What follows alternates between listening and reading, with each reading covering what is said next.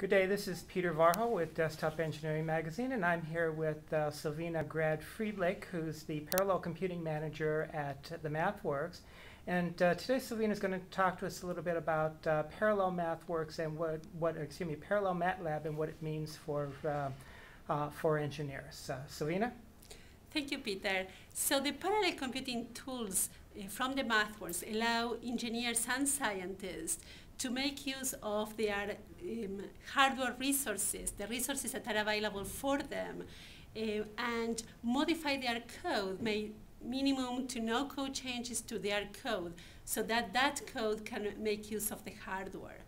The basic idea is that they take their MATLAB code and do easy changes or no code changes to the code, and that code will take advantage of the hardware environment.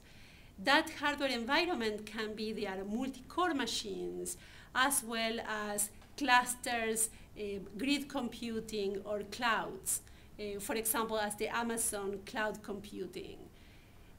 The other topic is that scalability from the desktop machine to the clusters or the grids comes with no code changes. So once an engineer or a scientist make the easy changes to their MATLAB code, scalability comes for free. There are no additional changes to the MATLAB code that needs to be done.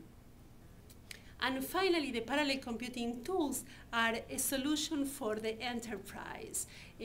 We have two different tools that allow you to split between the programming environment and the deployment environment.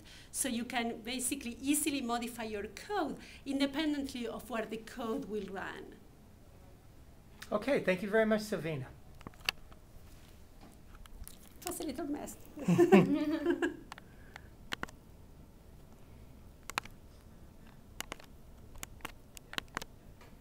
I think I can